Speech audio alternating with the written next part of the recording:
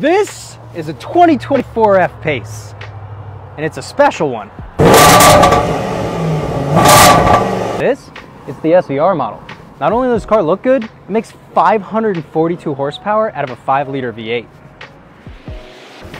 Skip the boring stuff and get right into it. The seats, Alcantara. The roof, Alcantara. The dash, Alcantara. So you know this thing's fast. Even the kids are going racing. I mean, look at it back here. There's a lot of great features about this car that I didn't mention in this video. That's because you have to come take a look for yourself. It's here at Jaguar Land Rover Mainline, and the experts here, they'll hook you up.